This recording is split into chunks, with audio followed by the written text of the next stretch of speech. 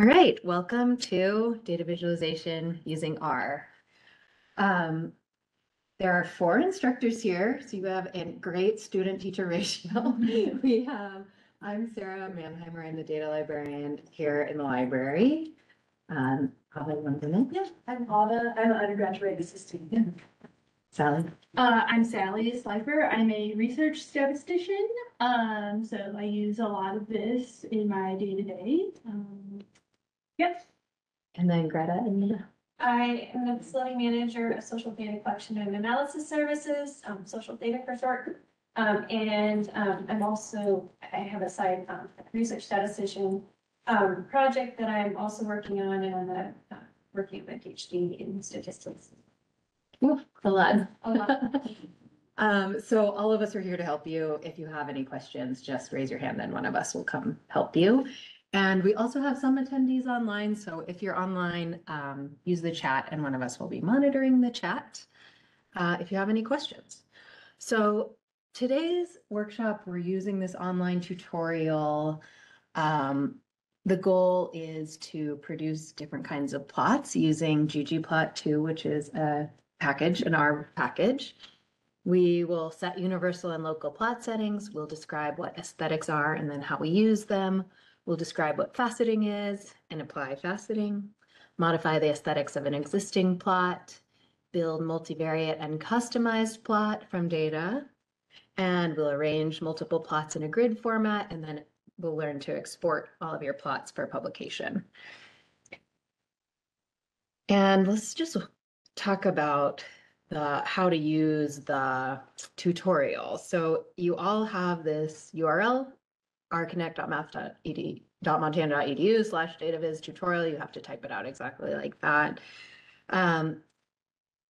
We made this tutorial using Shiny, which is an R package. And so it's an interactive tutorial. It has these sandboxes that you'll see that you can type code into and that will run. So everything is working in the background, but it just makes it so that you don't have to set up RStudio on your own computer and work with that. This is more of an advanced workshop, assuming you already know how to use RStudio, and now we're just working with the code itself. And so you'll be able to run code as you would in RStudio. And we also have a few challenges that have answers that you can click. So it's kind of like a fun interactive way to do this without needing to use the software. I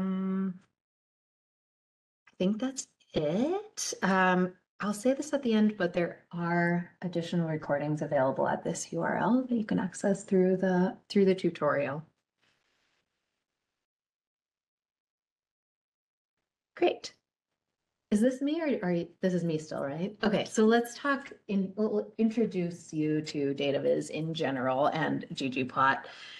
ggplot is a package of R. You're all familiar with packages in R, great. And so it provides a more programmatic interface than just the basic R. It allows you to plot, display variables differently, and create other general visual properties. And so it just helps make plots look better and helps simplify the code for creating these plots. Here it just explains what packages are, additional functions that let you do more stuff. And so in the previous workshop, I don't think any of you were here, but we did talk about some functions that come built into R. And so ggplot is part of the tidyverse package that doesn't come built into R. So you need to install the tidyverse. And this is an umbrella package that includes tidyr, dplyr, ggplot, readr, workats, and many others. And so tidyverse is basically just trying to solve problems that arise with some of the base R functions. As this quote says, no matter how complex and polished the individual operations are, it is often the quality of the glue that mostly determines the power of the system. So that's what tidyverse is trying to do. It's written for more reading. And so in this tutorial, we've already installed tidyverse. So that's running behind the scenes. If you were to try and do this work on your own RStudio instance, you would use install packages, tidyverse, and then you would load the library using library and tidyverse. And if you need more info about using packages, we have more of that in our Intro to R workshop, which there's a video of online. And then we also provide some links here with cheat sheets and references if you want more information about ggplot now or later. So let's get into it. So the data we're using today is a survey of a small mammal community in southern Arizona. So you'll see it's part of a project that studies the effects of rodents and ants on the plant community. It's been going for 40 years and it's real data. So it's historical data, but real, which is kind of cool. We're focusing on the years 1996 to 02. And so basically they set out little plots and tracked the rodents that ran across each plot of land. And so you'll see we simplified the data set a little bit, but the data set has these different variables: record ID, month, day, year, plot ID of the particular plot, the species of rodent that ran through the plot, the sex of the rodent, the hind foot length, I guess that's like a way of measuring the size of the rodent, and then the weight. So all of these we're going to be working with and plotting in our workshop today. And so we will read in the data first using the read_CSV function, which is part of the tidyverse. So we'll use that instead of read.csv, which is a base R function. So it just functions a little differently and works better in the tidyverse. So so in this tutorial, you can click run code, or you can also use the control enter as you would in RStudio. And if you need to start over, click there. And then there's also something, I thought there was something at the bottom. Oh yeah, if you click here, you can start the entire tutorial over, but we won't need to do that until the end. So there we go, we've read the code in, and you can see there, I don't know why the message isn't showing, but it would say parsed with column specification, followed by each column name and data type. When you use this read_CSV, it looks through the first 1,000 rows of each column, and then it guesses the data type for each column and reads it into R. So it reads weight as a numeric data type and species as a character data type. So we can inspect the data by pressing Control Enter or running the code. And then you can see it's like showing up, the result of that code is showing up here. So you can see just a little preview of the data, some of the first few values in each of these variables, each of these columns, and then also the data type that R has assumed that each of these columns is. Then if you use view, you can see it in more of a table format, some of the years, records ID, sex, hind foot length, weight, etc. And then you'll notice at the top of the output, it says the data class is a tibble. Where is that? Up here, maybe? I can't find it right now, but trust me, it is. So tibbles tweak some of the behaviors of a data frame, but they're basically a data frame in the tidyverse. The only differences are that it only prints the first few rows of data and only as many columns as will fit on one screen. And the columns of class character are never converted into factors, which we talk about in data wrangling, an upcoming workshop. But for now, it's not really relevant. All you need to know is you've got this data here and it's read it in, and so we'll be able to work with that. All right, who's next, Sally?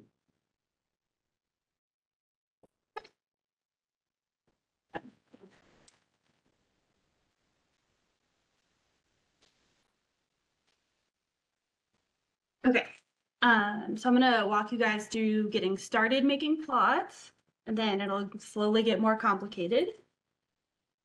Using ggplot is part of the tidyverse, and so It works really well with other tidyverse packages and when you're working in the long data format. So that just means that every column is a variable, every row is an observation. Yeah, data wrangling, we get more into different types of formats like wide format and all that. So yeah, if you have every row as an observation, it's working on plotting every row of data. And if you have your data set really well formatted like this, it makes it a lot easier to work it into ggplot and change things and plot things. And so with ggplot, the basic format to build any plot is going to start with the function, ggplot, parentheses. There's a data parameter where you give it your data frame, a mapping parameter where you give it different variables you want to plot. And then you add geomes. And so there's a ton of different geomes that you can use. And this is what makes the points or the visualization on the plot. So we'll go through each of these. So we start with ggplot and then our data, and we have our survey data here. So we'll just run that. Oh, I was waiting for it. So it creates a blank plot. It doesn't do anything yet, but it basically maps or attaches this data set to ggplot, so it knows it's working with everything that's in this data. And so it sets up kind of this blank layer. And then from there, we have to tell it what from the data set we want to be in the plot. So we have mapping parameter, and using ggplot, anything that is a variable that has different values that change throughout the plot, we put inside this aesthetic AES function. So we give it an X variable and a Y variable. And so these are two, we've got weight and hindfoot length, which are both quantitative. So we'll tell it those variables. And if we run this, now it adds this layer on top of our blank data layer where it now knows we're working with these two variables and the general scale of those. So you can see the axes appear. And then from there, we add geomes. So these are the graphical representations. And there's a lot of different options. There's geome point for scatter plots, geome box plot for box plots, bar for bar charts, line for trend lines, and time series, things like that. There's also a ton more, and earlier in this document, there's a link to a ggplot cheat sheet, which I use quite a lot because it gives you all these different options.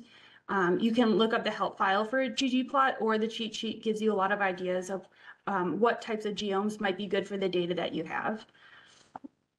And after we give it the ggplot with the data and the mapping, we start adding layers on with this plus sign. So that's where we add our geome. And so we're going to start with geome point to make a scatter plot. And so it has the data and the variables. So now we just tell it that we want this type of visualization. Oops, I just highlighted one. Okay, so run that all together. And so now it adds the points on a new layer on top of the axes. So those are all of our points. So the plus sign is just like adding layers, and you can add many layers.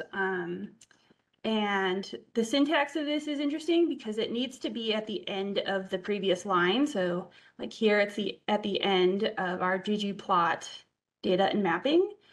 If we accidentally put it at the beginning, it gives us an error.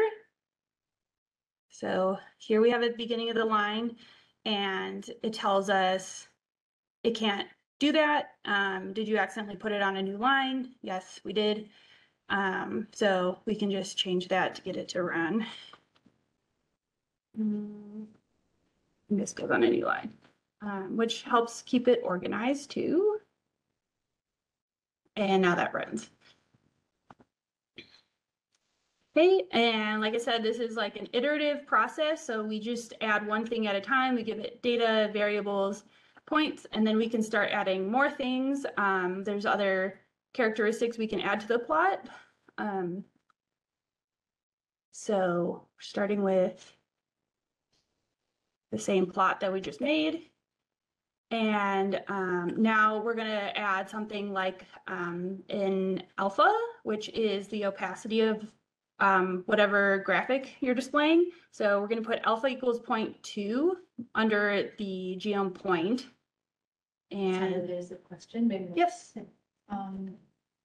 So the parenthesis Mhm. for this starts from the data survey and then Mhm. identify the data and X and Y axis is like one chunk.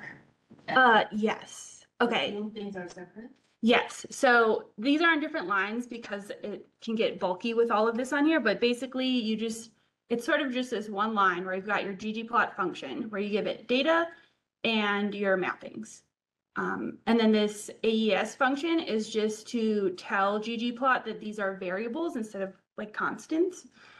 So once you've got this ggplot function set up, then you start adding things to it. So that's where you add your geom point and other geoms. Does that make sense?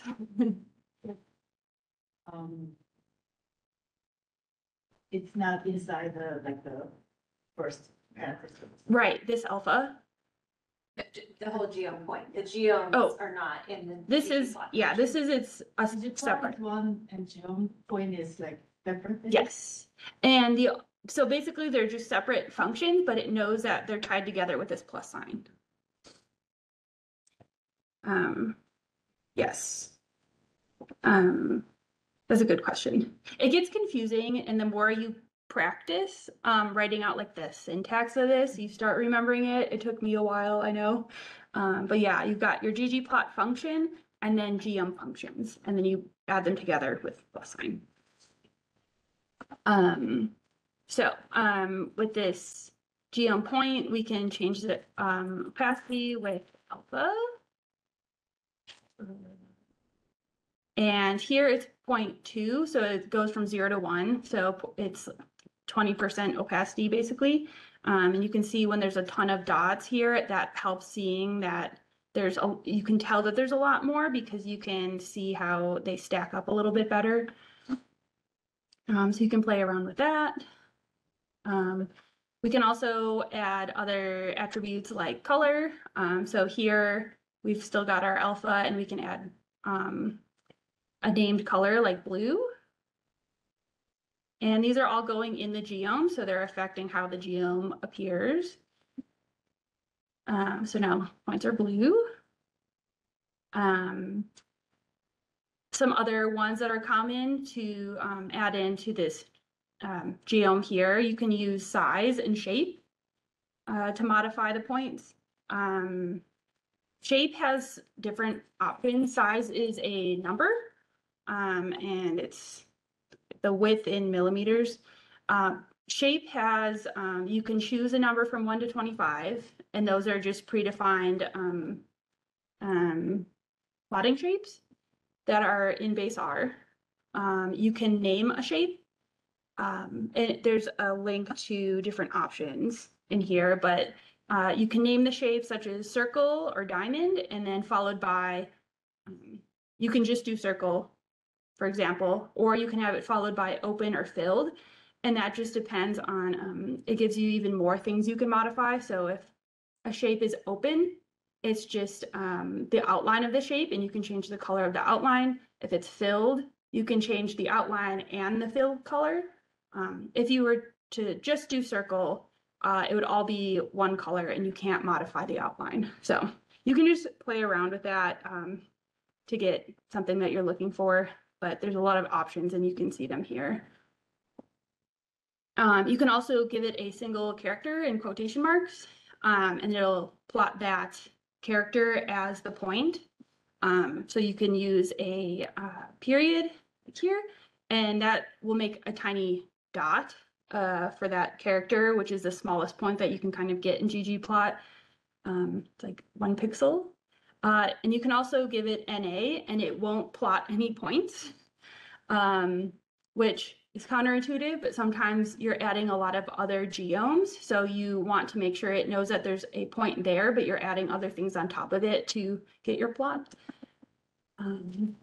Yep. Where exactly is this typed in? So in geoplot and then parentheses have alpha color.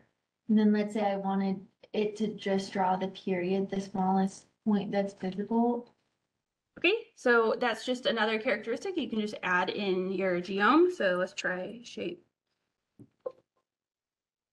Hitting something. Okay. So that's where you give it this. Let's see if this works. Okay. So like here we can add shape. You could do size equals and then a number, shape, and then any of those options listed below. So this is the period. So you can see you get really small dots for that. So yeah, you can just keep adding any of those attributes into your geom. And if you go to the help file for a geom point, it'll list different attribute options and often a lot of examples too. Okay. Yeah, so you can try that on your own. So that was one option, is adding shape into there. So you can copy and paste the code from above and try changing some of the attributes like shape. You can change your own color or add a different, what was the other one? Size. So you can try that out here.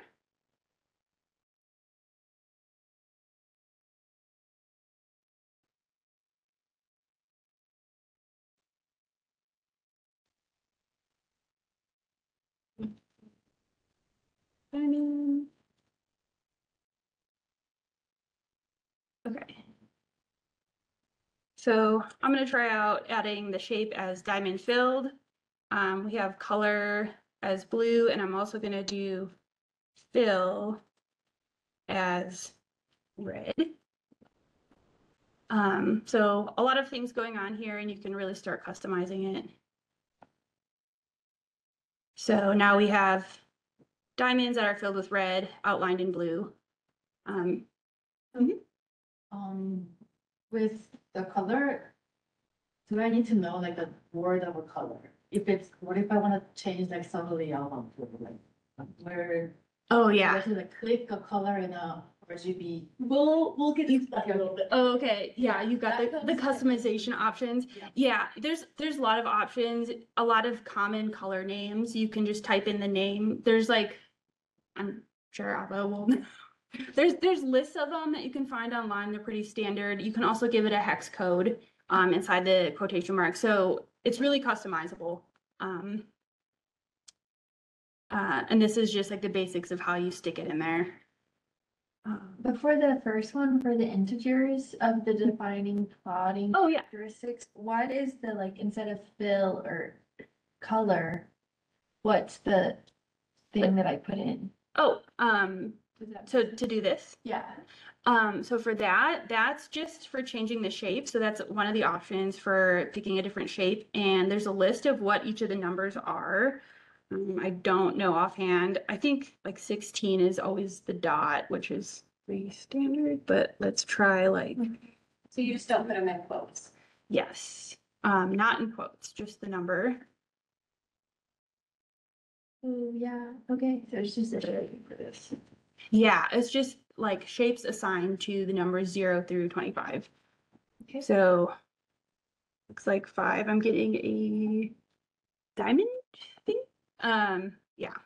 So there's a list that you have to look them up, which is inconvenient. But that's why this ggplot is more helpful than base R, because base R only has those 0 through 25 different points. Okay.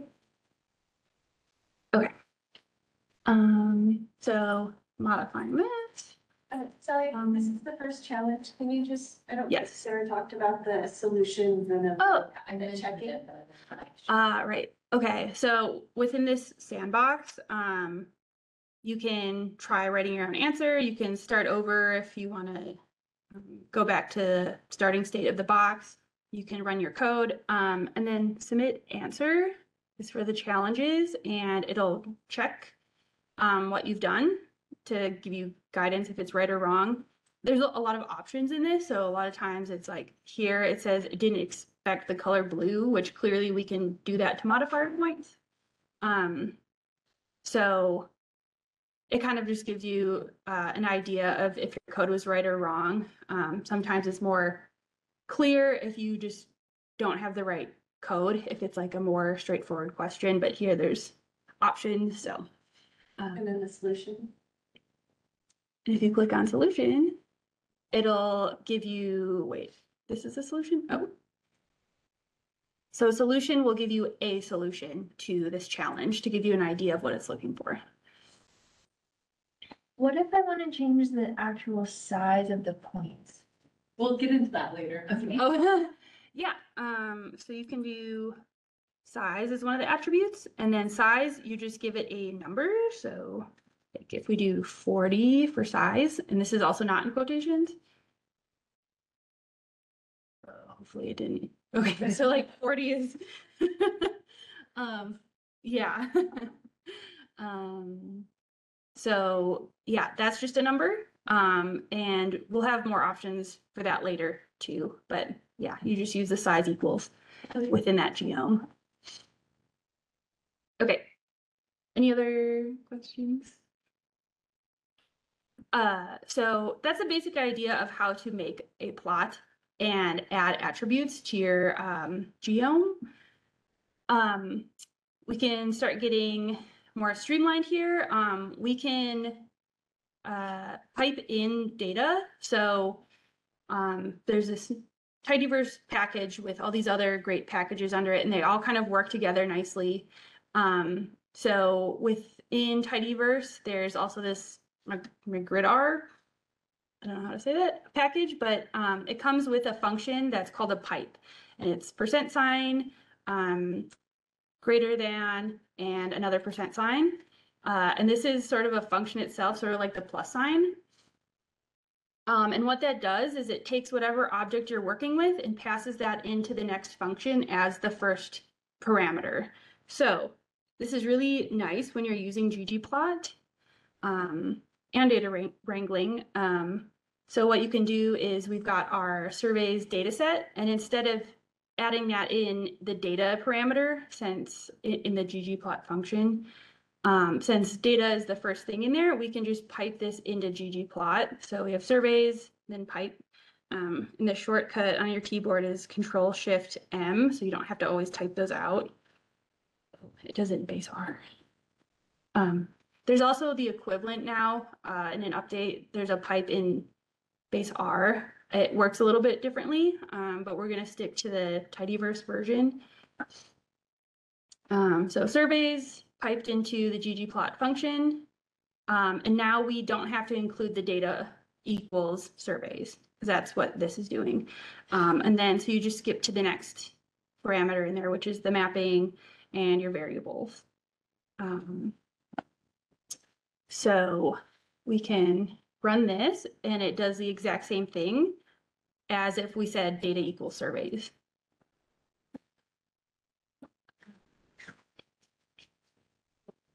Yeah. So yeah, it's super useful because then you can do surveys piped into, summarize it with a different function and do other things to it, and then send it right into ggplot instead of having to create new objects, or it's just streamlined. It's saying take this and then do this and then do this with the pipe.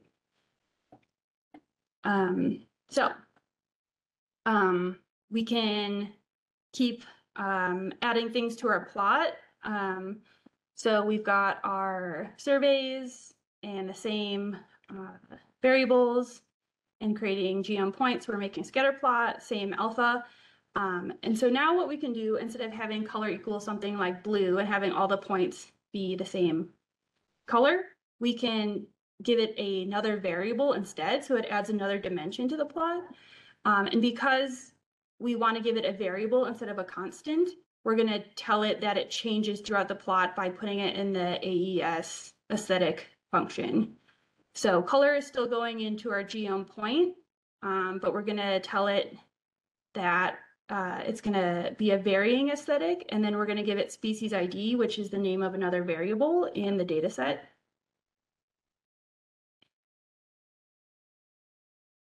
Okay, so the points are still semi-transparent from alpha, and now the color changes with species ID. And it gives us a key automatically over here, a legend. So it tells us these are each of the different categories of species ID, and it gives each one a different color. And then because these points also have alpha of 0.2, the key also has them with alpha of 0.2. So it's kind of hard to see like that, even though that's how you might want it in your plot. So you can change that by including this line of code that we have listed here. And that just makes it so that only in the legend that these are not semi-transparent, so you can see the colors better. So this is just sort of like another layer that you add with a plus sign. So another layer of your plot where you're modifying just the legend.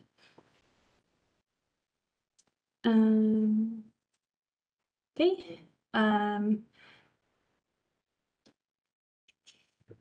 And so now we can, another trick is we have this with our geom point because we want to change the point colors. We can also include things like color, size, shape, can also go directly in the ggplot part of this with the other aesthetics.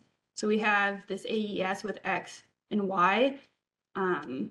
We can also add that color equals species ID into the aesthetic part of that here instead of with our geom point. And this will do the same thing in this case. But then how this is different, instead of including it with geom point, is that anything included in your ggplot function instead of your geom functions, the ggplot ones are global aesthetics. And if you add it to a geom, it's a local aesthetic. So this is kind of confusing, but it's really nice for customization because you can get it to do different things. So for example, here we have color within this aesthetic function because this is a variable, not a constant. So we have this in the global part of it with the ggplot function.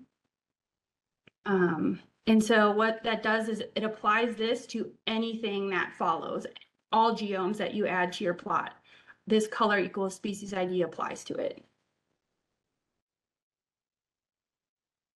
Try that. So it creates this other geom here, add smoothing lines. And so color is also applied to each of those smoothing lines, even though we didn't put color in either of these geoms. It's global, so it applies color to anything that follows. And then as far as local aesthetics, you can kind of see the effects here of if it's a geom, it, let's see. So a global aesthetic, it does to all of the geoms. So it's making a smoothing line for each of these groupings. And if we don't have it as a global aesthetic and we put it,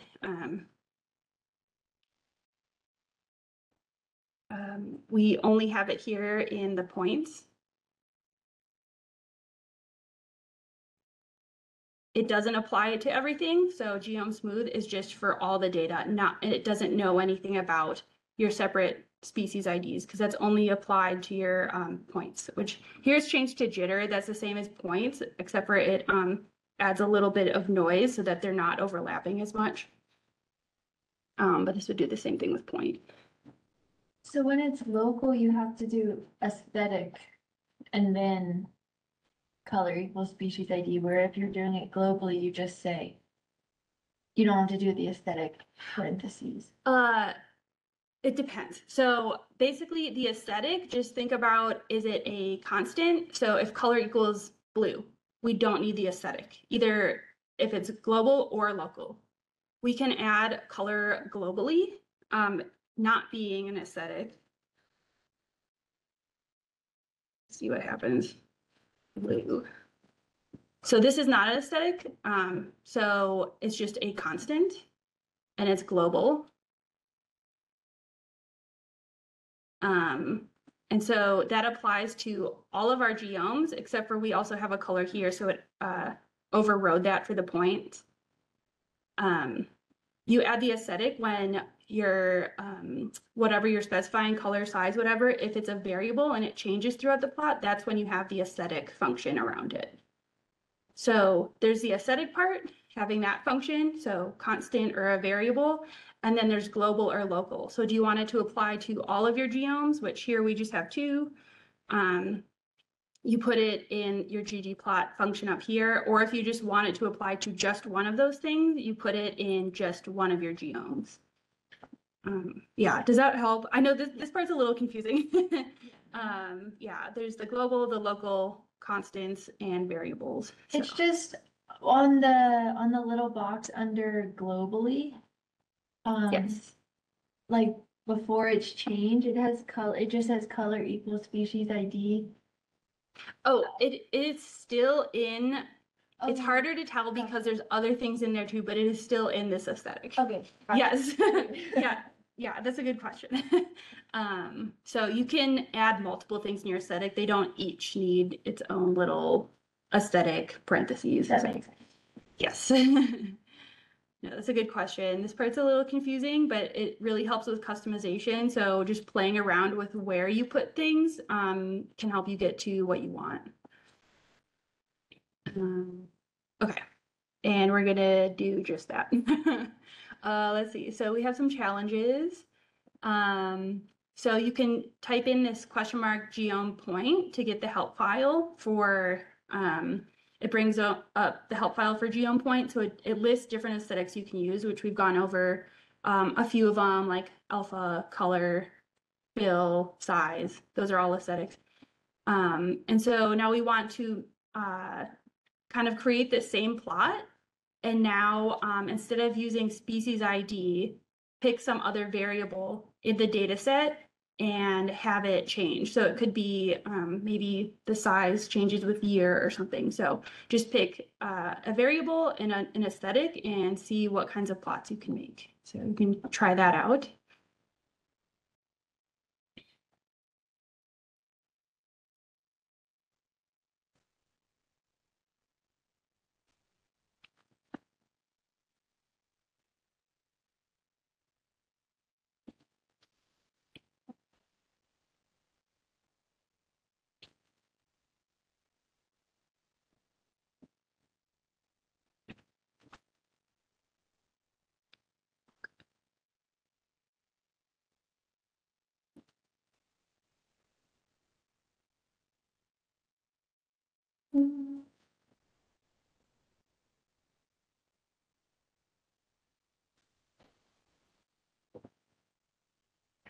Let's see.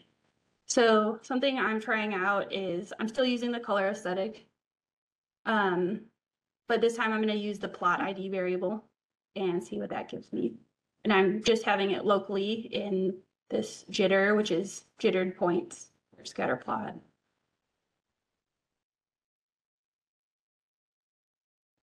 So we can see that plot ID is a bunch of different numbers and it changes the color, but it puts them on a gradient.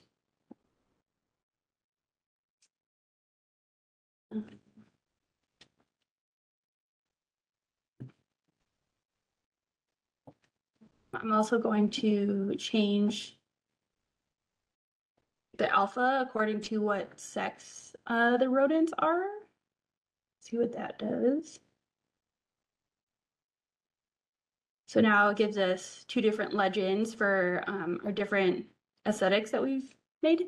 So it assigns a different value of alpha to each of the sexes. So female is sort of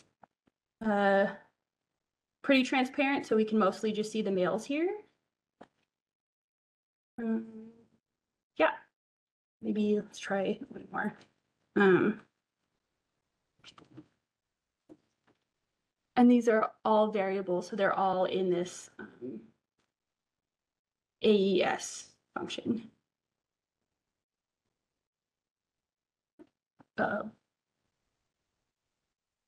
Continuous variable cannot be mapped to shape a set. Oh.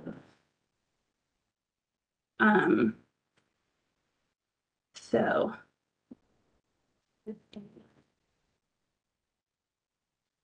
shape, it's expecting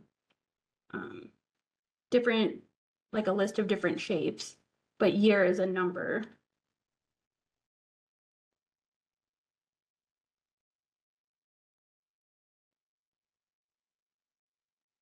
So here I'm telling it to treat each year as a different category. So now it assigned the different shape for each year.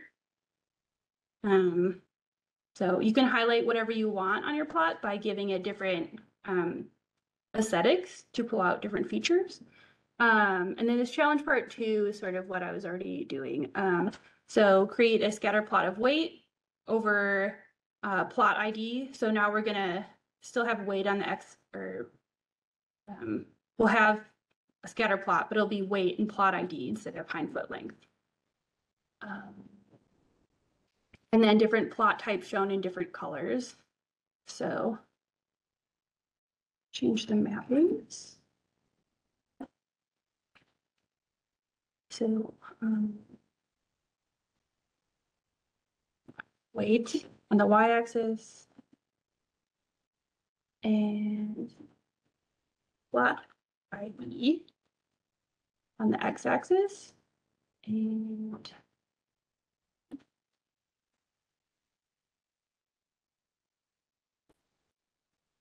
I'm just gonna do a scatter plot and not do a smoothing line for this.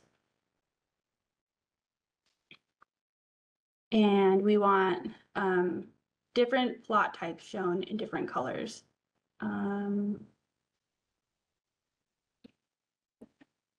What is plot type?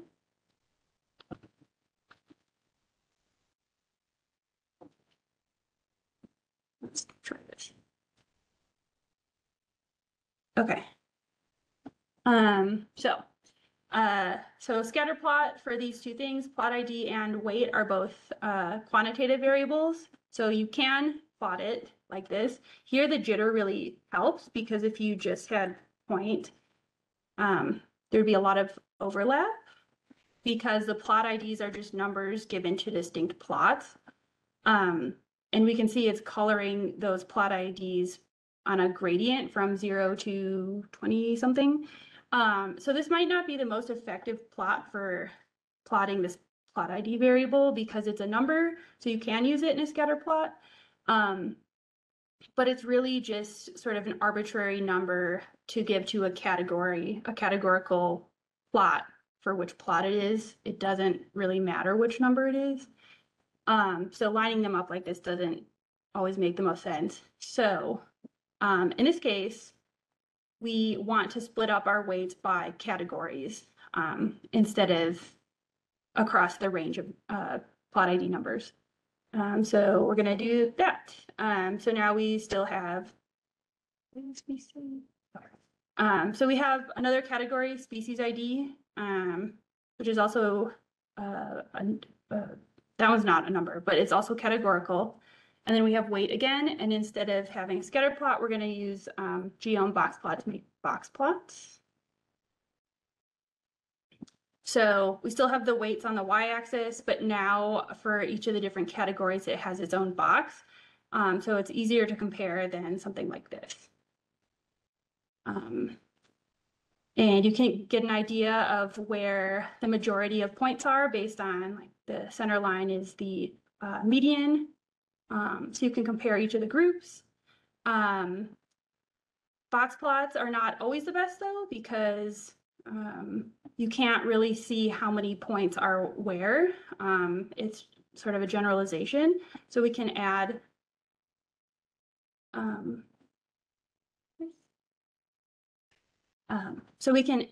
in our specific points on top of these to get a better idea of what's going on with our data. So we have our box plot, and we're doing alpha 0 here to get rid of the outliers that appear with our box plots. And then we're adding another geom on top of that with our points themselves. And so we still have our box plots, and you can see where all of the data lies within that for each category. One thing you might notice is that there's so many points for some of these that you can't see the box plot at all. And so here's where thinking about ggplots in terms of layers is helpful, because you can switch the order of layers and it'll plot them differently on top of each other. So let's change the order of this, see if that helps. So we're going to do ggplot, and then we're going to add our points layer plus, and then add our box plot layer and get rid of our extra plus sign.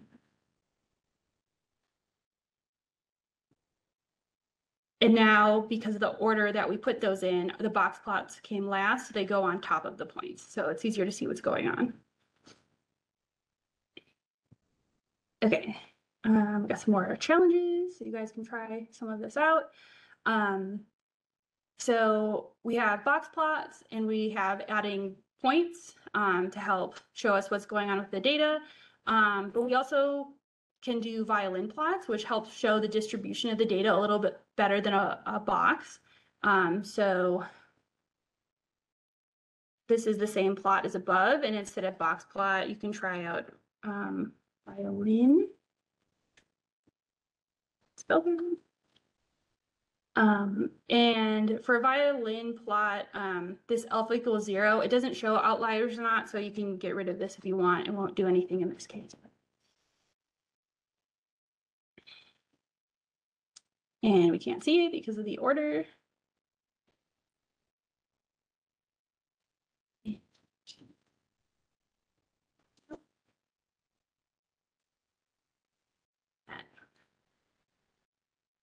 Okay, and you can see the violin plots here are sort of similar. You can see the distribution, but you can see that they are wider where there's more points.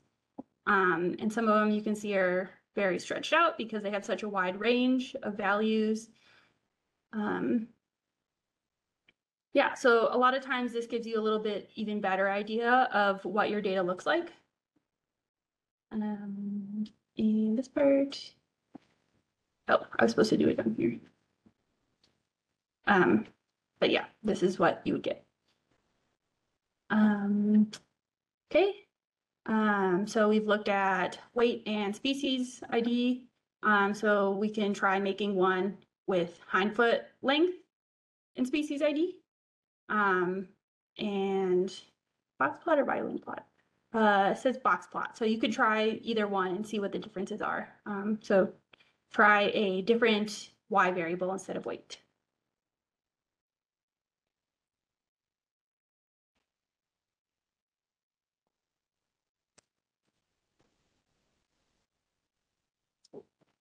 Let's try this.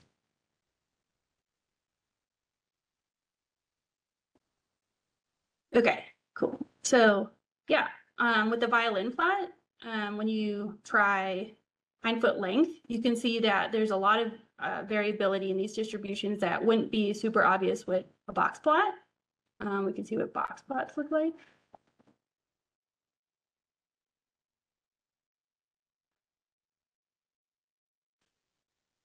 Oh, I changed the, well, this is a good comparison. You can see that the box plots are really similar in red, but you get more detail with violin plots.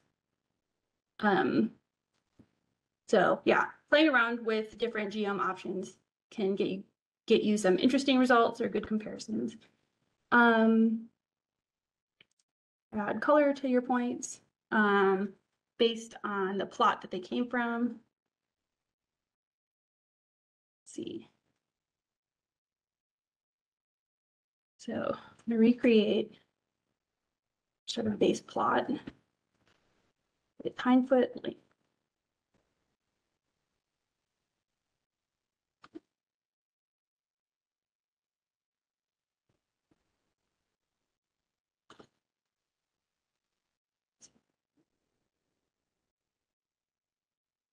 Okay, and then we want to change the color of the points, so our geom jitter, according to plot ID. So now instead of a solid color, we want this to vary with plot ID. Oops. Fix this. This goes all inside.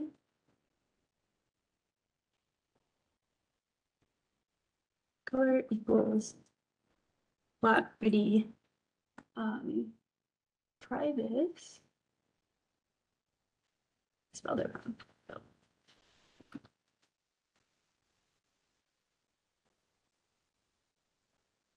Okay. So we have violins on top of this. We have the color is by plot ID, but as I mentioned, this is numeric, but it's just sort of numbers given to categories. So it's kind of confusing to see it this way. So if plot ID was a character instead, how would it look different? So you can go back to your survey data set and create a new variable where plot ID is a character, or just a quick way to do it with only within your plot is just add the function to this variable.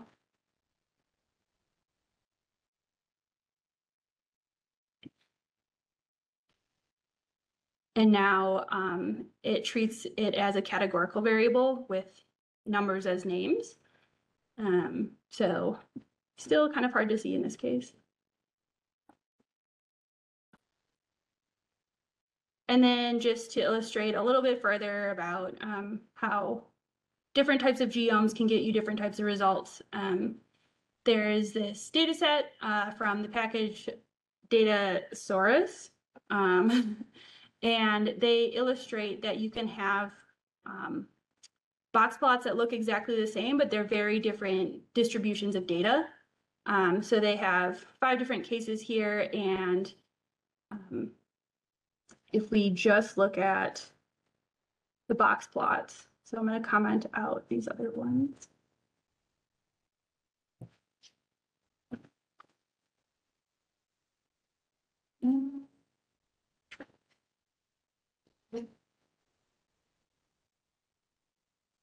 Oh, so there's more modifications in here. So very different data, but the box plots all look exactly the same. And you can add violin plots on top of that. And we can see the violin plots are somewhat different. You can start to see those differences, and then adding in the points themselves, you can really get, oh, I forgot a plus sign. I have an extra plus sign. So you can really get an idea of how each of these are different from each other. The more aesthetics and geomes you add in.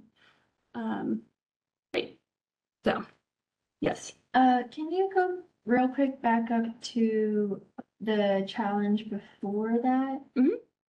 I don't understand the as.character for plot ID. Yeah, okay.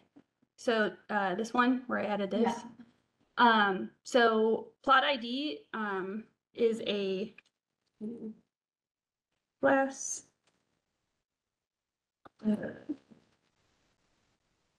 surveys plot ID. So we can check what type of variable this is with class. And it's a numeric variable. And so that's why when we plot it without this as character part, it's treating this as numeric. So it thinks it's a range of continuous values from 0 to 25-ish. And so it's just that the higher the value, the lighter the point is. But plot IDs are really just categories, even though we gave them numbers. So adding, oops. So here we're just doing as character to change the type of variable it is. As character. So if we do that here and check the class. Sally's also doing a shortcut in our, if you highlight something and then do open parenthesis, it will automatically do the close parenthesis. So you don't have to tab over or space over or whatever to get to the end of whatever you want to enclose. Interesting. Oh, yeah. Sorry. This is confusing. Yeah, shortcuts I didn't realize I use on a daily basis. But yeah, so if we do that as character and put our numeric variable in there and then check the class, let's try this. It now knows that it's a character variable, and so it's treating one as a piece of text or a name instead of a quantitative variable. So then in the plot, it doesn't think that there's values like 0.5 somewhere in there. It knows that these are each distinct categories, even though they're given numbers. And that affects how it's plotted, which it's still hard to see because there's so many categories here, but yeah. So can we remove that as character now that it's already? Oh, no. So if we remove it here, it will still go back to being numeric. Here, we're just checking it. So you can use, should I illustrate the pipes here? Sorry, I don't want to take up too much time. It's super practical. So like, you can also change it in your data set. Here, it's changing it only in your plot. So if you remove the as character, it'll go back to being numeric because you haven't actually modified the variable in your data set. But you can mutate plot ID as character.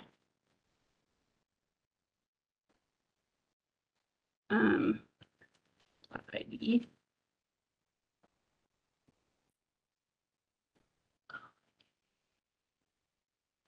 So here you're taking your spaces out. This is just checking what it is. This has it stored in your data set. So you're taking surveys, your data set, and passing that into the mutate function to change one of your variables. So we're changing plot ID and we're replacing it with the character version of plot ID. And then we're taking that and putting it into ggplot. So now we can get rid of this. And it'll do the same thing. So that's where the pipes are really nice because you can modify things in your data set and then not have to modify them in your plot code. Now that modification is still just local to this particular pipeline or chain of events. Yeah. If you want it to persist, you need to. So here we store it. can, so now we can, this is the modified one and we can store it back over the top of itself. We do that, oops, oh, it just ran. So now it's saved.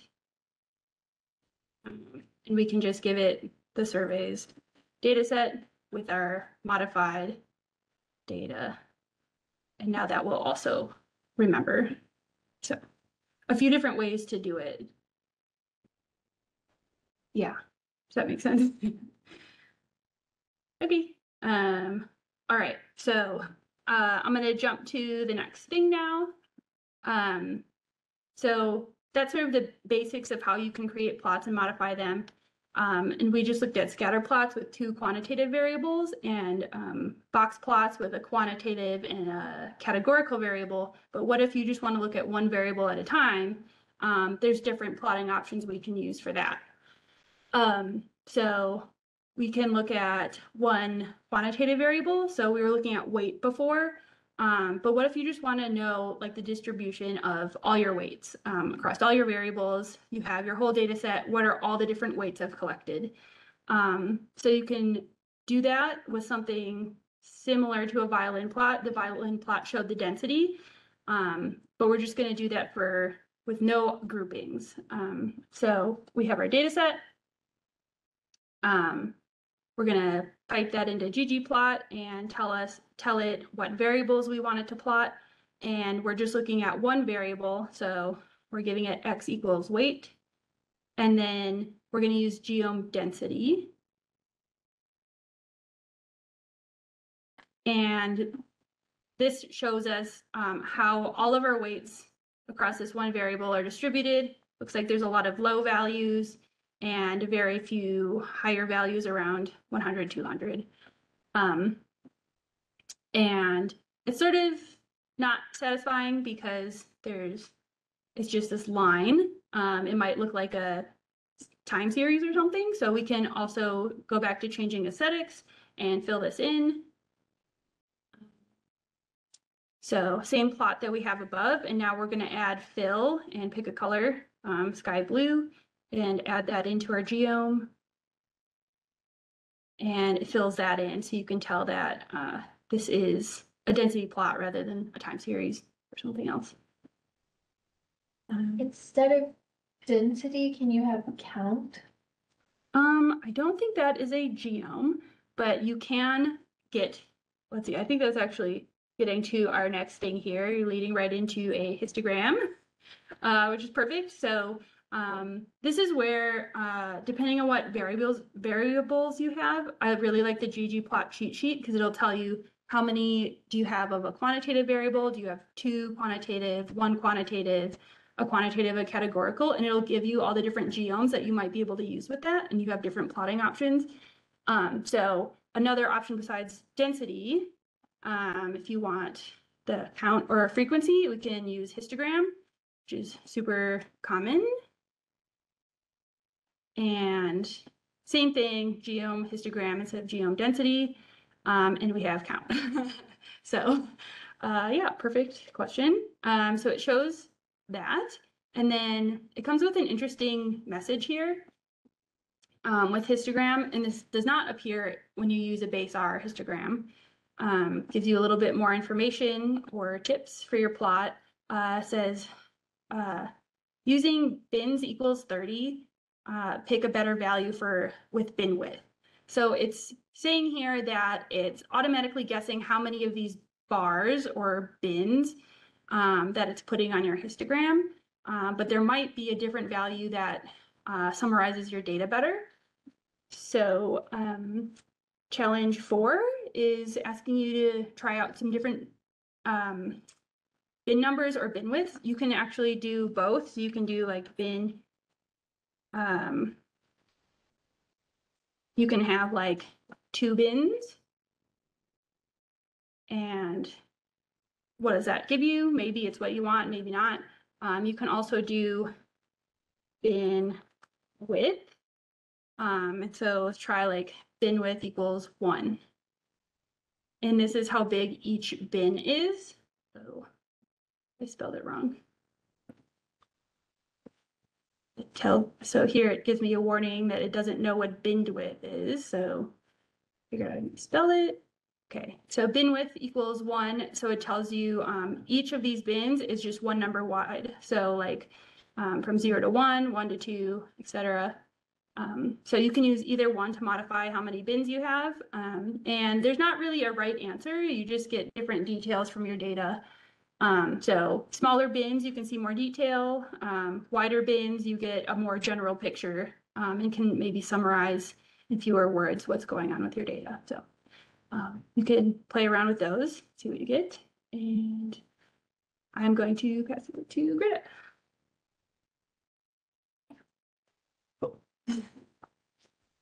Thank you, Sally. Yeah. Need a break? Yeah, Oh, yeah, it is after. Do we want to keep pressing on, or do we want to take a 5-minute break? 5 minutes. Okay, 5-minute break. 4:12. Okay, and the bathrooms are just right up that way if you, I think water's out that way too.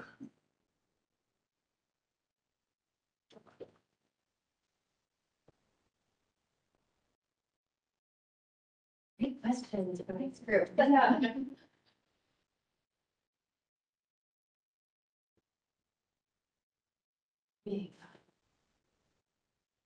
The microphone.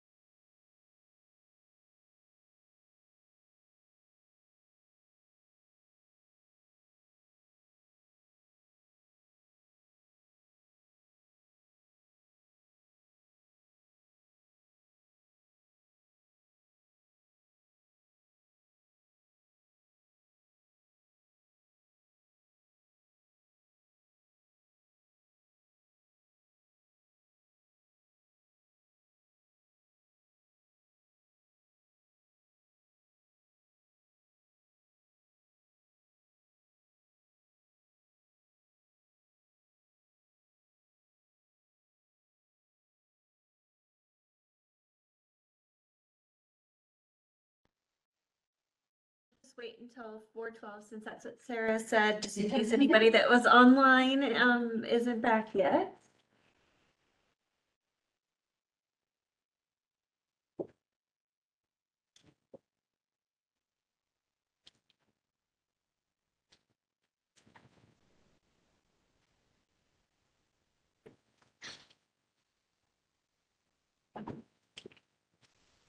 Thanks for that. All right, thank you. So I get to talk about the fun stuff. So Sally was doing really important stuff. But when we have categorical variables, we can really color things and have the colors make sense. And so it'll lead into what Ava is going to talk about customizing things a little bit. However, categorical variables are a little bit more complicated to work with, which is why we put them here and not at the beginning. So let's just start really naive. And we're going to pick species ID as our variable to work with. We want to have a categorical representation of that and a typical representation as a bar chart. You can technically do bars or calls, so bars or columns. It changes how it works with a little bit different. It's not as simple as like which direction that they go. So we're going to have vertical bars since we're giving it an X attribute or X variable, and then geom bar, and let's see what happens. And we get counts frequencies of all the different species with their short 2-letter codes. The species ID is sorted alphabetically. With a little bit of work, you can make this into a Pareto chart where it's sorted in decreasing order of frequency. But by default, you're going to get just alphabetical order of your species and these gray bars.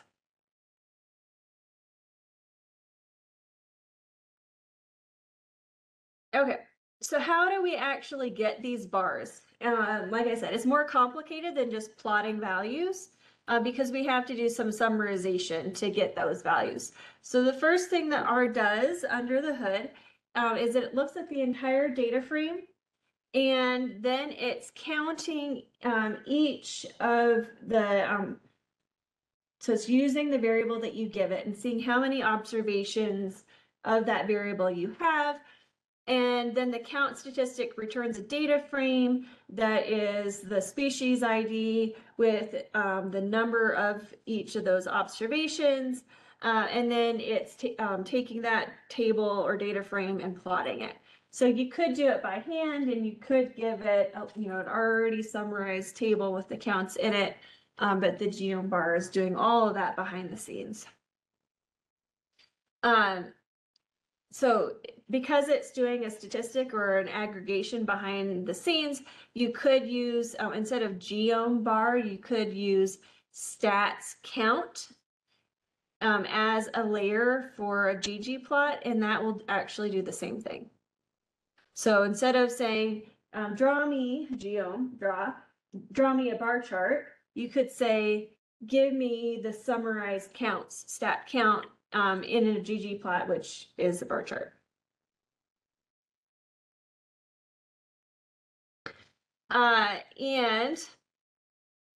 So if we wanted a bar chart of proportions instead of frequencies or counts, we would use a modifier that after we calculate this counts, we want a proportion. So now our y-axis, instead of being counts, we want to modify that after the statistics are calculated, and we want proportions, which is shortened to prop. And then we have this extra parameter group equals 1, and we'll talk about that in the challenge. But for the time being, just accept that we need to have group equals 1 in there, and let's see what happens. The plot looks almost exactly the same. The only difference is on the y-axis, instead of frequencies, we now have proportions. Okay, so why do we need this group equals 1 in the proportion bar chart? So let's just take it out and see what happens. what happened? They're all at 100 or 1%, or yeah, total, the proportion is 100%. So why is it 100, why are they all 100%? When we're calculating the proportions, this one is using each group as the denominator. So it's counting how many in a group divided by how many in the group, right? So when we do group equals 1, what is it using as the denominator?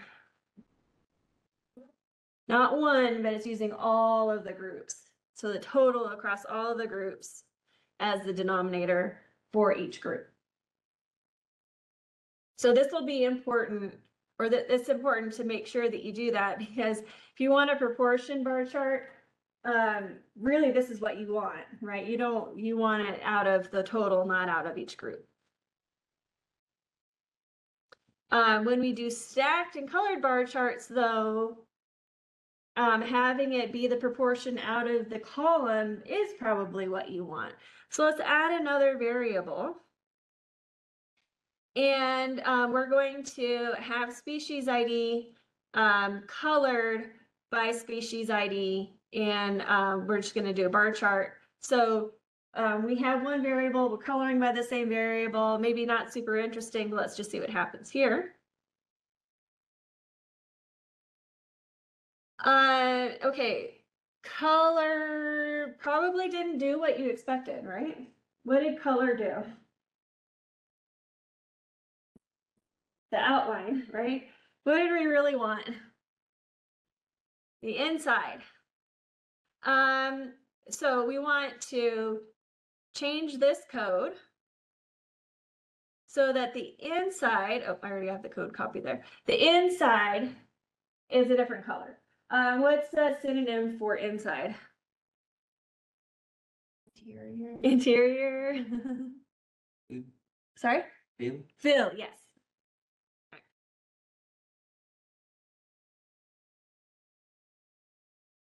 So color is the outline, mostly because a lot of geomes, it just doesn't really have a concept of an outside or an inside, and so we just think of color. And then fill, anything that's got an inside, such as shapes, fill gets you the color on the inside. But still, we probably, this could make a good presentation, right? If you're giving a presentation and somebody's at the back of the room, having the different bars be different colors might be important. So maybe it's not trivial to just have the same variable here for that what's plotted and what's colored based on it. All right, so I already did that. But going back to that group, a stacked bar chart, maybe we want to figure out the proportion of males and females within each species, right? And so what we're going to do is now we're going to color or fill based on the second variable. And so we're going to try this out. We're going to do it 2 different ways. Actually, I'm just going to highlight and run the top part here. We're still plotting the species ID on the x-axis, but we're filling based on sex of the rodents. And this is a frequency chart. So they're not necessarily comparable between bars, but we can see within a bar the proportion of males and females. And this is stacked, but maybe we want side-by-side bar charts. I'm not sure why, but side-by-side, we give that, or we get that by saying position equals dodge. So we're gonna dodge or offset the bars. And if we run that one, I'm actually gonna run both of them at the same time. So again, stacked and bars. Now it's a little bit easier to compare males and females, but again, it's not comparable across the whole chart because it's counts and not proportions.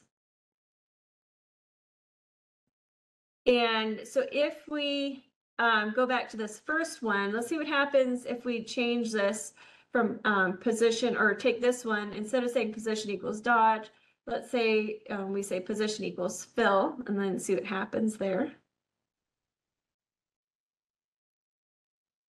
we actually got we got the proportion chart.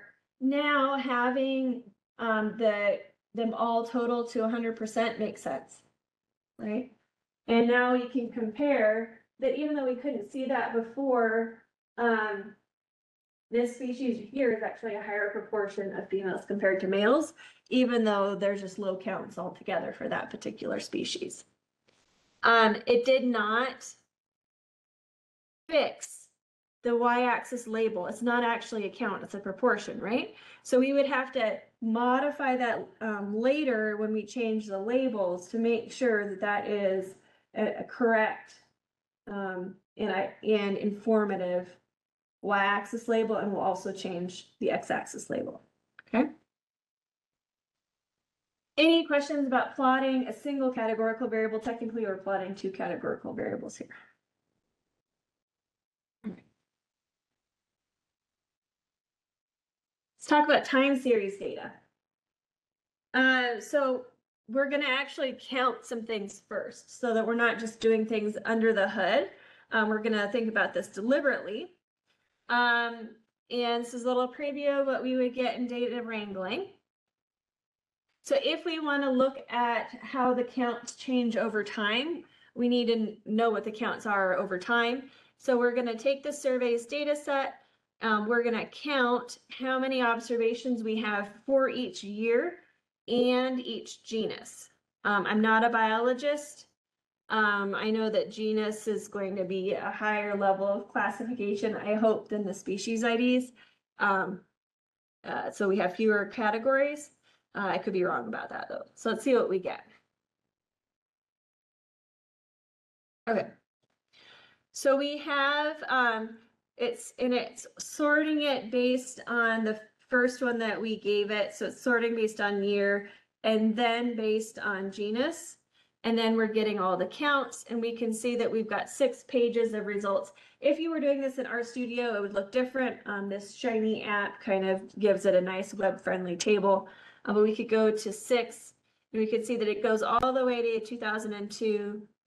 And Sigmadon is the last genus for this. So now let's visualize this. We saved this information into yearly counts. It's technically yearly species counts. We're just going to keep it short. With yearly counts, we're going to pass that into ggplot. On the x-axis, we'll put year. And then we're just going to very naively put the counts on the y-axis. So y equals n. This new variable that was created when it counts it was named n by default. And we want a time series. Time series are lines. So we're just going to say, give me geom line. Let's see what happens.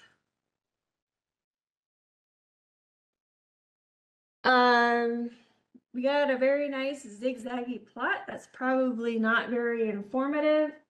It's trying to connect too many dots. We can't really see what's going on there, right? So that's because we plotted all the data for all the genera together. So we need to tell ggplot to draw a line for each genus. This time we're going to not color on it, so we're just going to group on it. So we're going to say group equals genus, and then let's see what happens. So we're just adding that to the global aesthetics so that it'll apply to everything after, and then running geom line. All right. We're very deliberately building this up step after step because we want to really drive home the fact that a lot of these aesthetics really matter in order to be able to tell a story. Okay, so now this is better. It's not all zigzaggy. It makes sense. You know, we can kind of follow the trends, but it's hard to pick out, you know, which line goes where. Is this line one species, or does it do a very sharp corner and go up? With them all being the same color, we can't really tell.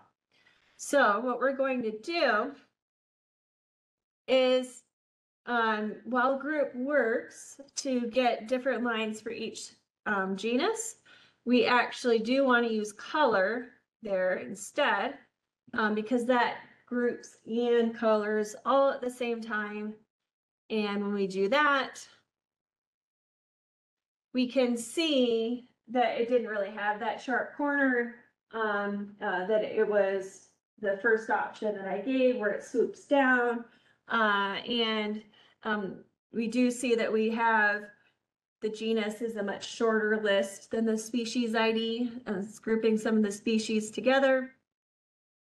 And some of them, some of the genuses are way more common than other ones. And then some weren't even observed in some of the years. Like Sigmodon wasn't observed before 1997. All right. Any questions about that? So geome line connects the dots. So that's like a dot to dot, right?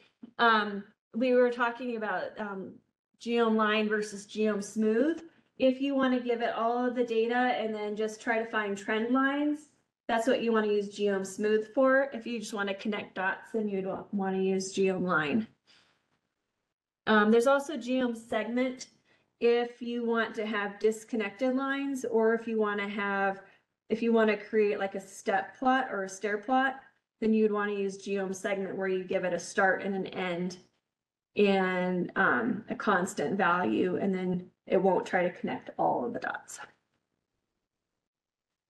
Okay, so all this information in one plot is very interesting. However, maybe we want a single plot for each of these species, but we want to visualize them in a comparable format, and we don't want to have to create 1, 2, 3, 4, 5, 6, 8 plots.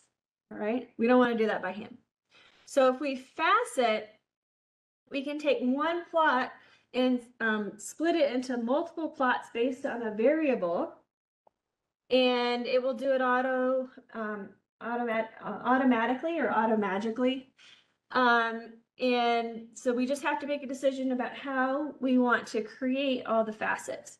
Do we want it to do it completely automatically, where it just picks how many are going to be in each row and each column? Or do we want to be very deliberate and say, I want exactly this many in each row or in each column? So facet wrap just sequences them to fit cleanly on a page, and it'll keep going and it'll leave some blank spots. Facet grid will either put all of them in one row, all of them in one column, or you can say that you want 3 columns or 3 rows and so on. So this is another layer to the GG plot. So if we take this plus and the last part off, we had exactly what we had before. The really gross, zigzaggy, can't tell the difference between everything. If we, start over, keep that facet wrap function, and we technically don't need this facets part. We're going to run it with it, and then I'll take it off. Facets equals tilde. Tilde in R means by, so we want to facet by genus. And so now we get one line or one plot for each genus.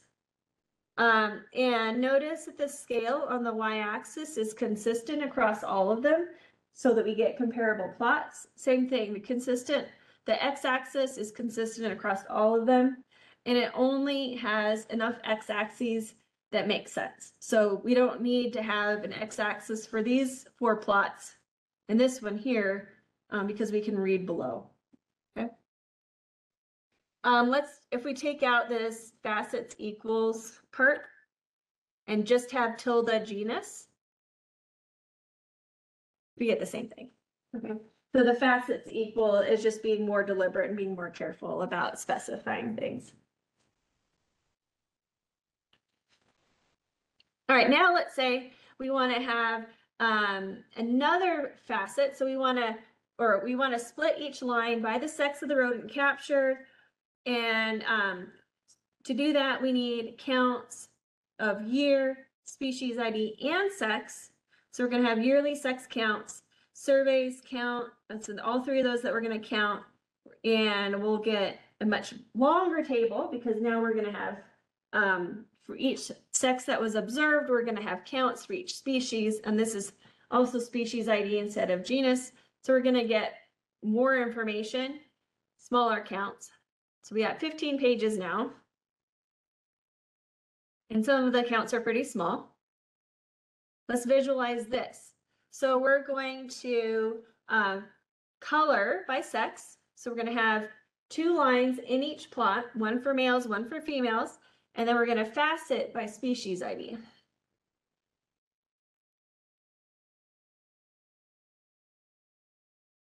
And some of the plots, it's a little bit easier to tell the difference between males and females, and other ones, it's harder to tell the difference. So that's starting to tell a story already. And this is, again, using facet wrap, so it's picking how many it plots where. We can also do facet wrap, but tell it that we only want 1 column. So n columns is number of columns. So we have 1 column of all those plots, makes it kind of hard to read. We could do 1 row with all of those columns. And it squishes them in, makes them really skinny plots. Or we could do facet grid. And in this time, we're going to facet grid. We can give it an x variable and a y variable. So we're going to give it something to facet by on rows and something to facet by on groups. Let's see what happens here. So it's sex by species ID. So sex is the y or the vertical facet, and species ID would then be like the x-axis. And so we can see that there's actually 2 plots here. Let's I'm gonna steal some of Ava's thunder here. Make this a little bit easier to see. Okay, so now we can definitely see we've got a facet, a vertical facet, as well as the horizontal facet.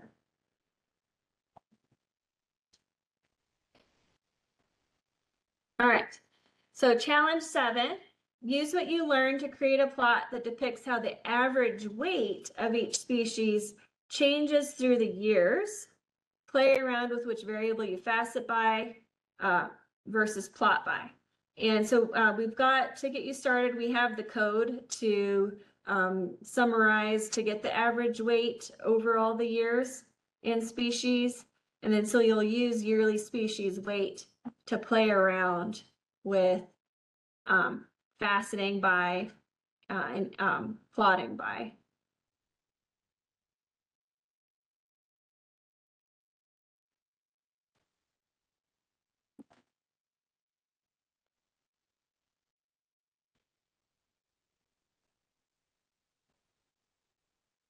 So you have to modify this.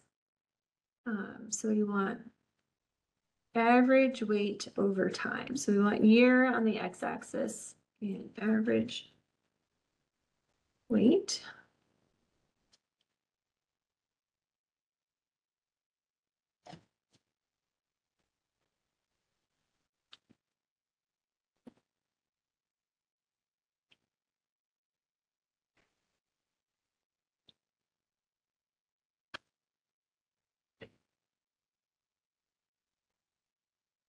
So you can see if we change the n to average weight and we color by species ID, we can,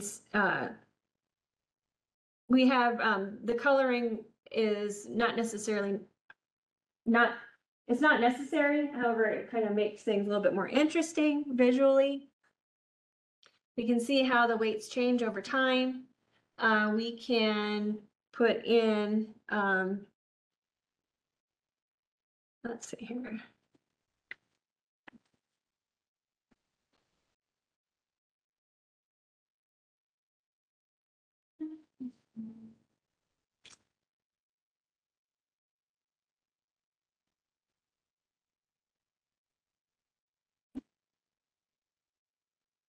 can change the color over years.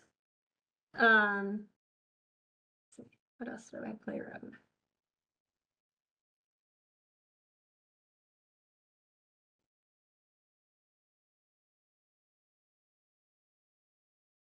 Oh, and then the other one, the other part of the solution is to just take out the faceting.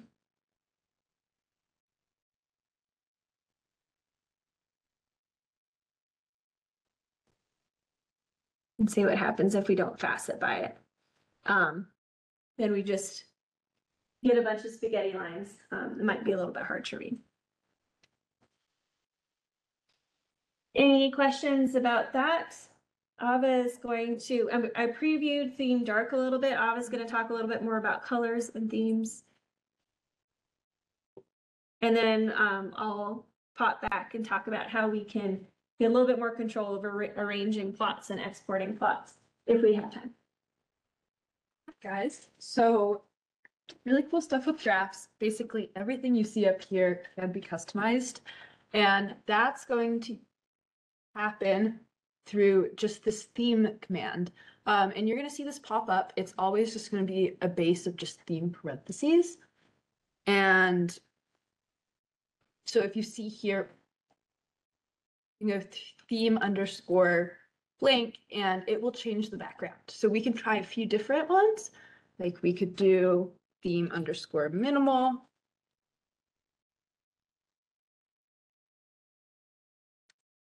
And that will change how it looks visually. So it doesn't just always affect the color. Sometimes it does actually affect the layout of the graph as well.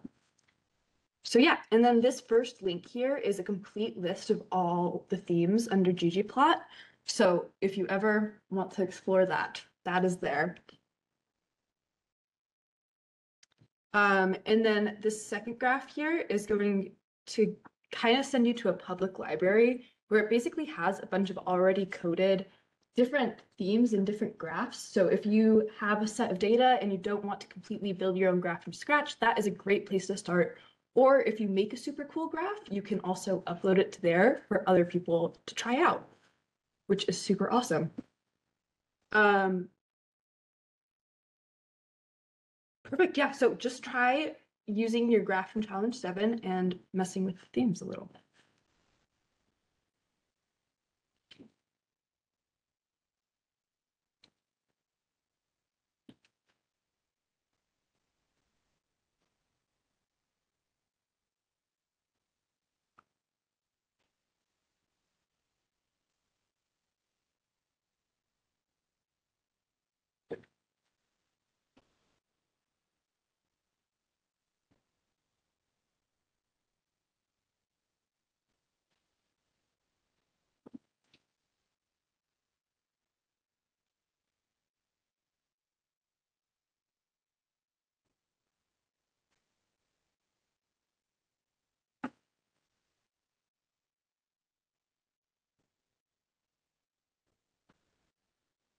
Great. Does anyone have any questions with that? Is it working? Awesome. Perfect. And then on to more customization, you can change all the labels on your plots. This is done using the labs function. So basically you do labs parentheses, and then anything you want to add a specific title to, you'll specifically outline and just assign it a value. So you can see here that we can be a lot more specific with the names of our variables on our graphs. As well, if you're having a really long title, you can wrap it. So like, let's say I want to call this Observed Species Through Time in Gallatin Valley by an MSU student, right? Kind of long. We can do a \n, and that should break that up for us. Oh.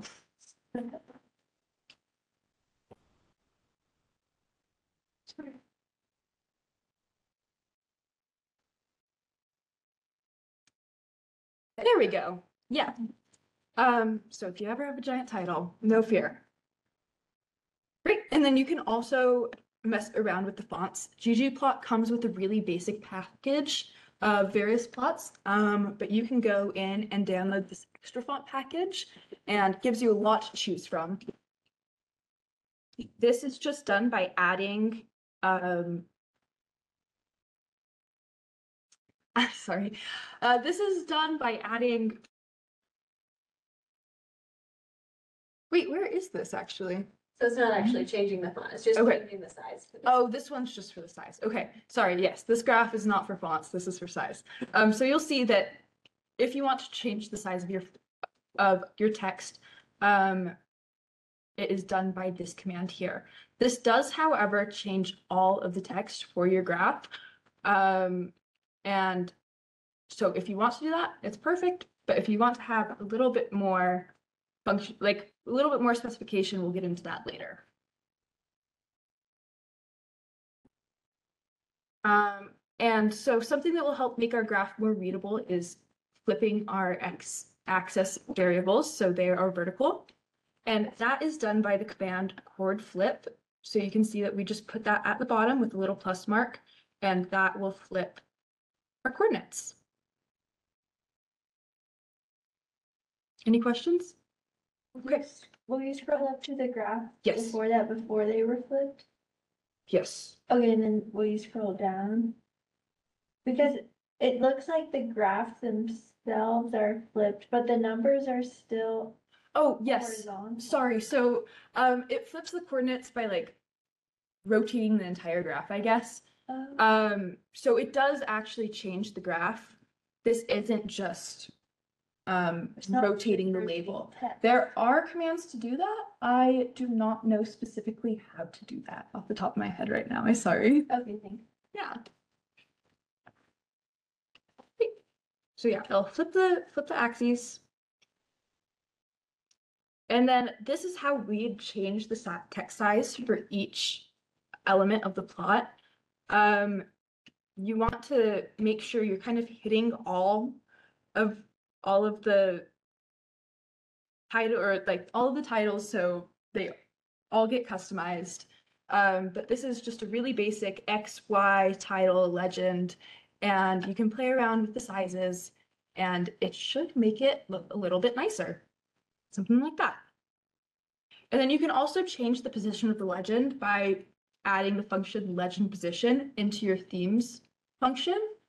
So if you just do that at the very bottom, you can move it around. And so yeah, we just move it from the side to the top here. And then something else you can do to kind of help with visuality is to remove grid lines. So this is what it looks like after removing the grid lines. The code that did this is going to be this chunk right here. So you can see if we take this out. Oop. Close your parentheses. Plus.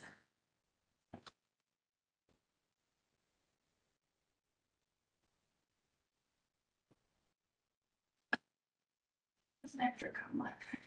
Oh God. Yeah. No, it's the At the end of the thing. At the end of theme? the hashes need to be removed. Oh. No, not that one, just. Oh, this one. Perfect. Sorry, I'm new to this, guys. It's fun to watch the troubleshooting. Yeah. Yeah.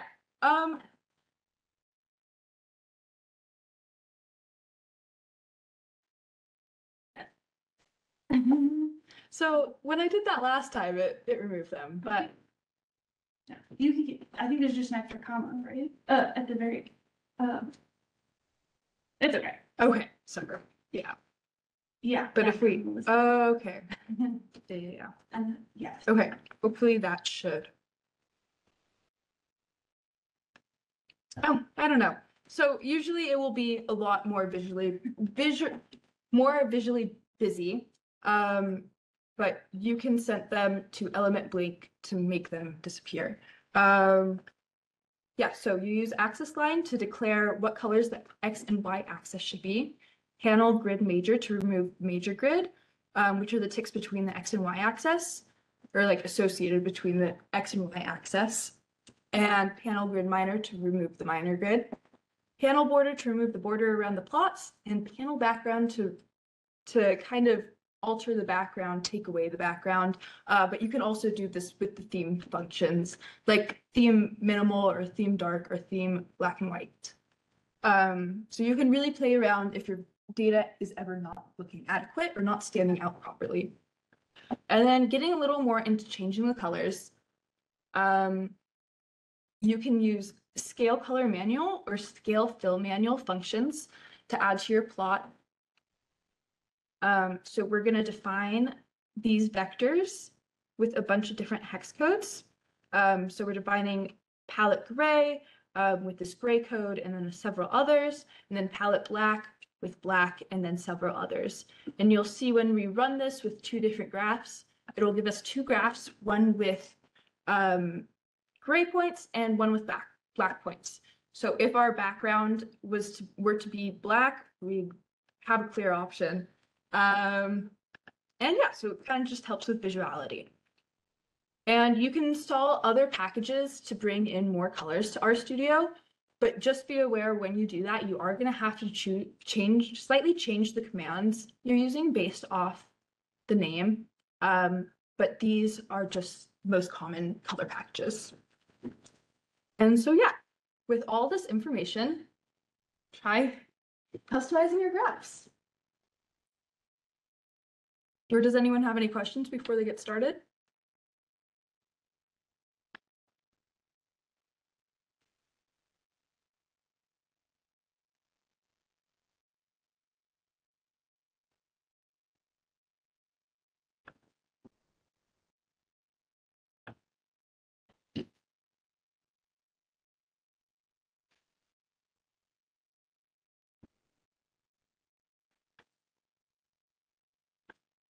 And I'll hand it back to Greta.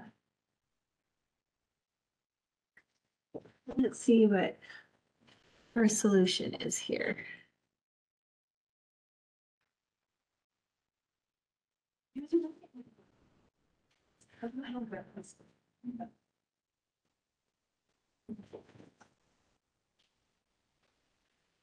So you can look at the solution that we provided, and we can see that you've got lots of different things going on here.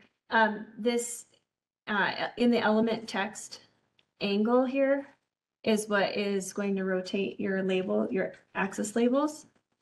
This H-just, if you go at an angle and it's not vertical or horizontal, so if it's not 90 degrees, you have to adjust it vertically a little bit or horizontally. And it's actually, if you want to shift it down so that it's not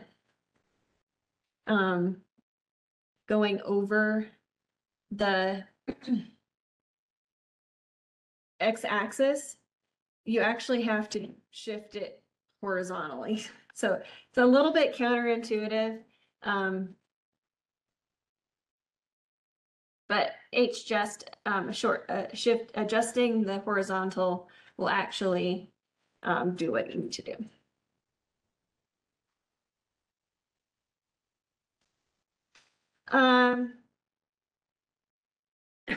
Really quickly, arranging plots. There's a couple different packages that help with, so faceting uses a variable to lay things out, but if we want a particular plot that has different plots together that's arranged in a nice format so that we can just save a single image to include in a publication, Grid Extra or the patchwork package will really help with that layout issues.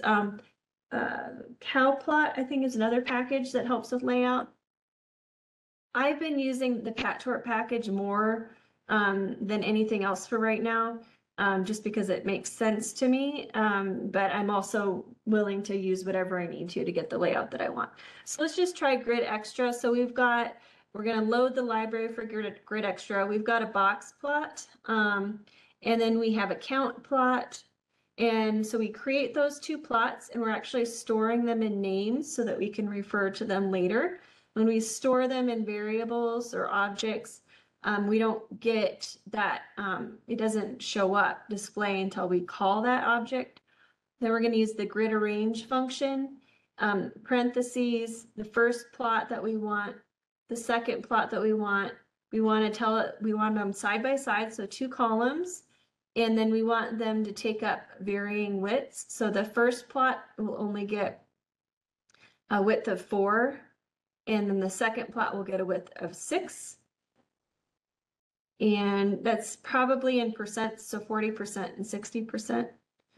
Could be inches. A lot of these will scale depending on where you put them in. And so we can see that the box plots take up, you know, a smaller fraction of the screen, and then the abundance by year plot takes up the rest of it. We would want to tweak this a little bit because the legend isn't completely visible, and maybe some of these fonts are a little bit too large, but we could work around with playing with some of the options to get those to look a little bit better. We could do the same thing with patchwork using plot 1 plus plot 2, and it knows in this case that these are ggplot objects, and when you add 2 ggplot objects together, if you use the patchwork package, it'll put them side by side.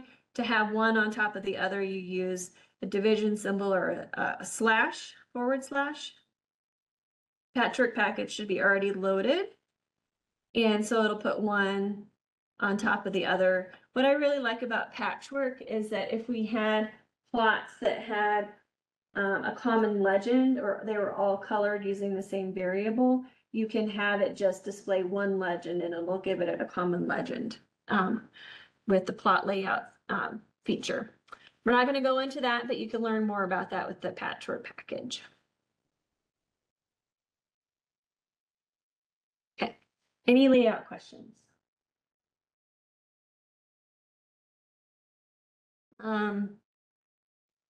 Actually, I'm gonna just do, Sorry, you would have to like load that package in before the rest of your code. or just before you want to actually use it. So you could load patchwork right before that. Another one that I really like is plot spacer.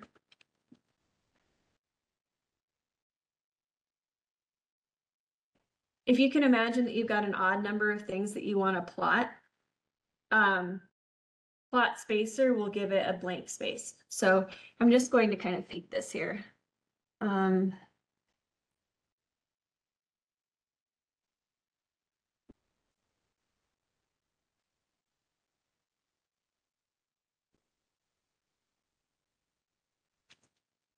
So we're just going to have a bunch of the same plots.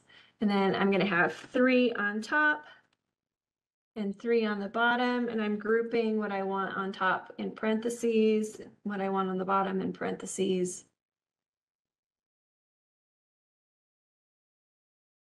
And now you can see, we could imagine if we had 5 different plots, right? And we wanted to have some blank spots. We could use plot spacer for that.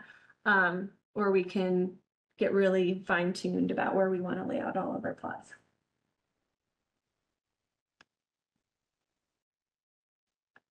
All right, so we did all this, we're creating all these plots. We want to export them so that we can use them.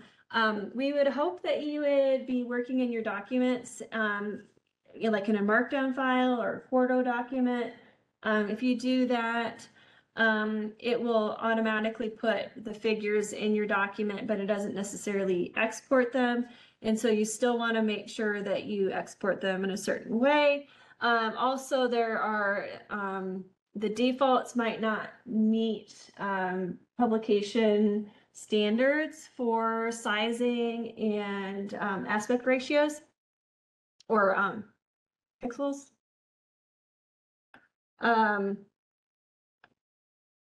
Plot resolution, that's what I want.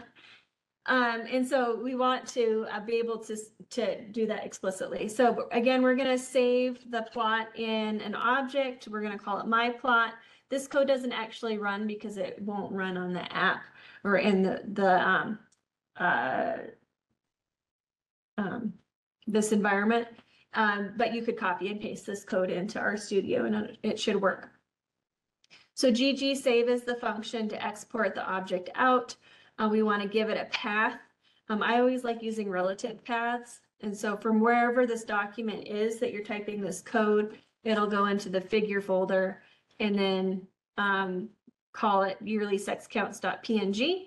You give it your plot name that you saved, width and height, or you can specify DPI if that's a requirement of whatever, wherever you're putting your figure. And that also works for grid arrange plots and patchwork plots as well. And I usually oversize my plots so that whenever I put them in like a PowerPoint, it'll automatically scale them down to be the right size and keeps all of the fonts relative to the actual size of the figure.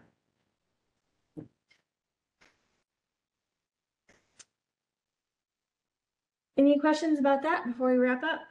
There's a bonus. You can do that at home. These are interactive plots that only work if they're in a dashboard or online, but you can add in hover text, and you can turn features on and off. So there's lots of cool things that you can do to play around. Those are in the Plotly graphics package. I'm just going to skip over that. And Sarah, do you want to talk about what's next? Yes. So just thanks for coming. Thanks for sticking it out. I wanted to show you just this page, montana.edu/data science.